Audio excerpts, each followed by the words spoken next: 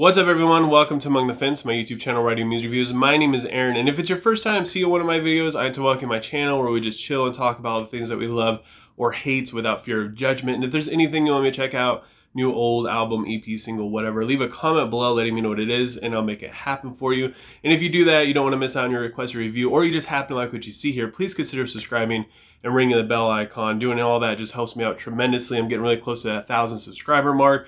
And once I reach that goal, I'm going to make a video going very in depth on how I do my music reviews, how I write them up, how I film them, all of that. I'm going to go as deep as I possibly can into this thing. But for today's video, we're going to be checking out the new album, Curse of Existence by the band Miss May I. For those of you who are unfamiliar with this band, which I don't think there's going to be too many, they are a metalcore band from Ohio. They started around 2007, and Curse of Existence is their 7th studio album.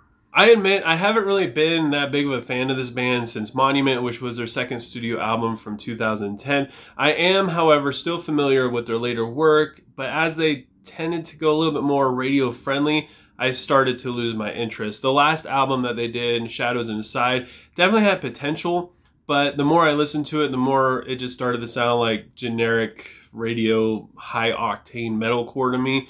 And I still try to have hope for every single band, and I feel like Miss May I could easily write more original sounding music if they wanted to. The album opens up with the song Smile That Does Not Exist. It starts things off with a yell, a really good sounding riff and drum passage. However, I'm not really feeling the higher register distorted vocals, but it does fit the music and it sounds good, especially in that pre-chorus, which is fantastic. The chorus sounds good with cleans and really powerful drums. However, it does still kind of sound generic, even though it does have a good flow to it. The bridge is just a build-up going into the breakdown, which sounded really good. Then we have the song Earthshaker with vocals and a riff. It just sounds so huge. It's got a lot of presence to it. There's lots of energy coming from the barrage of drums. The chorus kind of keeps that pace going a little bit without changing too much other than like the clean vocals. It does slow down a little bit, become a little bit more open, but it doesn't like switch things up completely. This song definitely has really strong circle pit vibes to it. I feel like this is going to be a fan favorite for a live audience. And I really like that even though this song is pretty unrelenting, it doesn't have too many changes in it, it doesn't feel repetitive. Like the more I listen to this song, the more I enjoy it and I don't really get too tired of it. Bleed Together has a really aggressive intro with, again, another solid riff in the verse. The chorus has a decent hook to it, but it's nothing really compared to the post-chorus, which sounds fantastic. The breakdown is heavy, but the lyrics throughout the song are just okay. They come off kind of cheesy, not overly personal, so it's got like this typical I'm moving on and overcoming my demons kind of feel to it. Something that everybody could relate to. So it's not like very specific. It's just generic sounding. Then we have the song Into Oblivion, which is another good sounding riff in the intro. But then the verses just become like guitar trugs and drums. Nothing special. The chorus is pretty catchy. But again, the lyrics are, they just have that basic, I'm seeking something more meaningful in life, but I just can't really find it. You know, basically something that everybody in life is going through. It's not personal. It's just generic, something everybody can relate to. So it kind of tries to reach as many fans as possible. The chorus at the end, though, is absolutely amazing. It sounds so good. However, the solo right after it fit the song, but I'm not a huge fan of metalcore solos, so it's just kind of meh.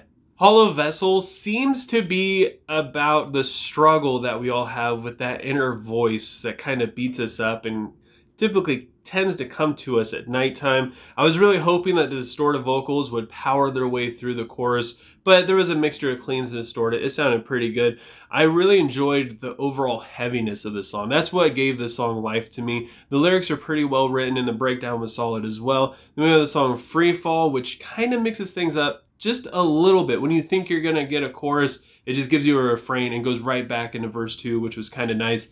The lyrics in the chorus are definitely a step up, and I feel like the fact that they let the music breathe a little bit after the chorus, they didn't jump right into verse 3, they didn't come right at you with more vocals, they really let you hear the music and really feel it. That meant a lot to me, especially since like the music isn't bad in this, even though it's a little bit more generic than other metalcore bands that you wouldn't hear on the radio.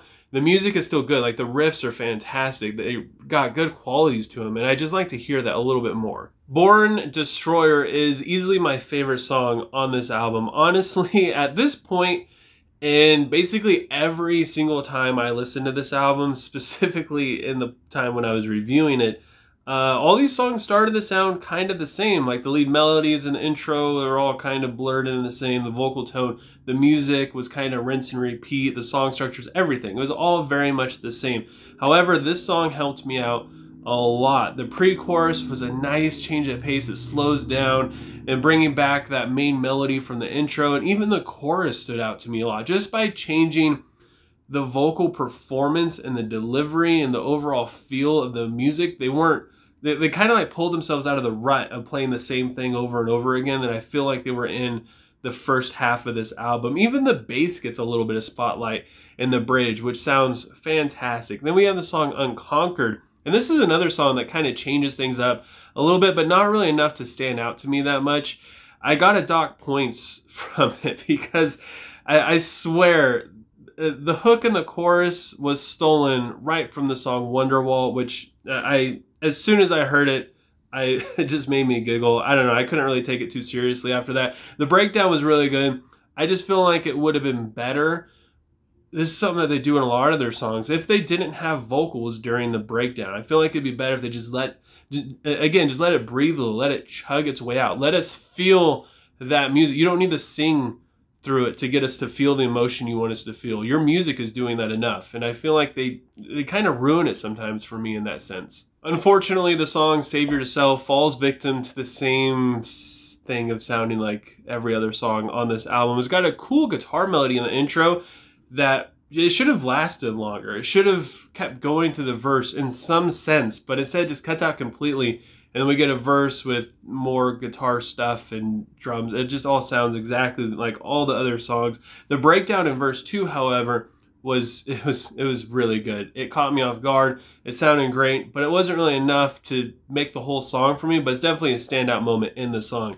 Then we have the closing track, Bloodshed, which has a really nice synth in the background throughout this song. It's a nice touch, and the riff and the verse is good, but it's kind of, again, it sounds kind of like all the other more dynamic sounding riffs that I've heard so far. But finally, they do something different in the chorus where it's just all distorted, or not really completely distorted, but just unclean vocals. They have a grit to them, and it just sounds so much better. Just having that little bit of difference is enough. And then the bassy and synth outro was absolutely fantastic. This is a great closing track. I wish they would have done more stuff like this throughout the rest of the album.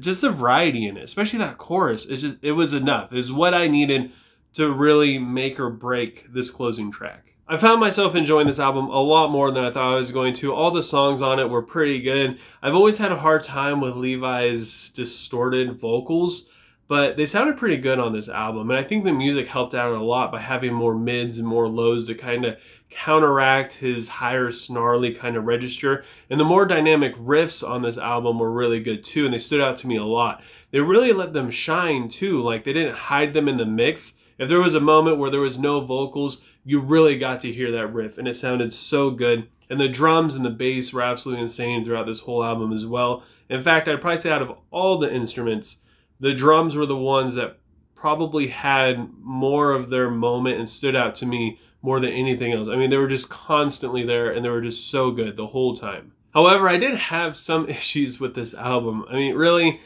basically everything sounds exactly the same, other than the songs Born Destroyer and Bloodshed.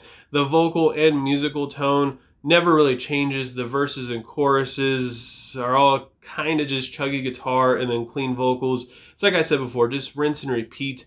Once you've heard the first 3 songs on this album, you could basically guess how the rest of it's going to go. And there's no like surprises, nothing really catches you off guard. The lyrics also made the songs pretty generic. Like, even if the music didn't, if it was good and sounded pretty original, which made a lot of really good moments not really as great for me. Like, they might have made some breakdowns less enjoyable, where instead I'd rather just hear the music and let the breakdown just come in heavy. They threw on like some kind of cheesy lyric and quoted it a couple times throughout, which it didn't make it bad, but it made it not nearly as good as it had potential to be, for sure. And same for the choruses and the verses. There's only a few songs in here that I really found it to where the lyrics were really good, and they were able to connect a little bit more personally, more with me, instead of just trying to reach as big of an audience as possible. But again, that's kind of where Miss May I operates anyways, in that more radio friendly kind of stuff,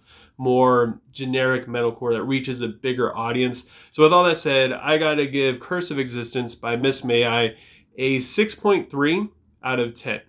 But I want to know what you guys think. Like I said, I haven't really been a fan of this band for a long time. So yeah, leave a comment below letting me know what you thought of Curse of Existence. Let me know what your favorite song is and what you would rate it. And if you have anything you want me to do a review on, like I said, new, old, whatever, EP, single, leave a comment below letting me know what it is, and I'll make it happen for you. If you enjoyed this review, don't forget to give it a like. If you want to help support me and my channel, please consider subscribing and ringing the bell icon. Doing any of that stuff helps me out tremendously.